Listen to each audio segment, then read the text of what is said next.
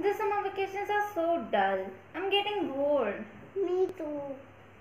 Hi kids, how are you doing? How your summer vacations are going on? Sitting idle at home. What else can we do? Okay, let's do something. See what I got. Needle and thread. Wait a second. Are we gonna do embroidery or something? Yes, we do. So you will see how needle and thread makes a beautiful piece of art. You see? So here we go. We will take thread into the needle and then move needle like this.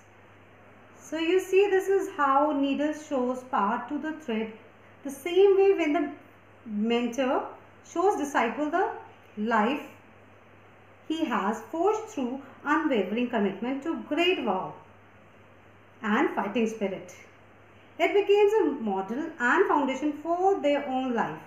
The oneness of mentor and disciple is actualized when the disciple upholds the same great vow and fighting spirit as the mentor. What? I think she didn't understand. Okay, so I'll explain. See, so this is the mentor and this is the disciple.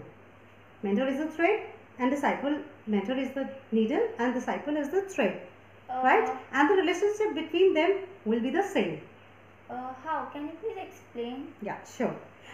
So when sewing the needle leads to the way through the fabric, but at the end it is unnecessary, and it is the thread that remains and hold everything together, right?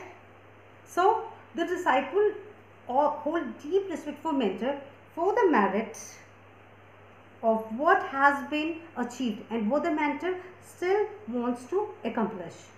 The disciple embraces the mentor's vow as his or her own, right? So, walking side by side as they work together to achieve this shared commitment, the happiness of all people, and because they know that together we will win. Thank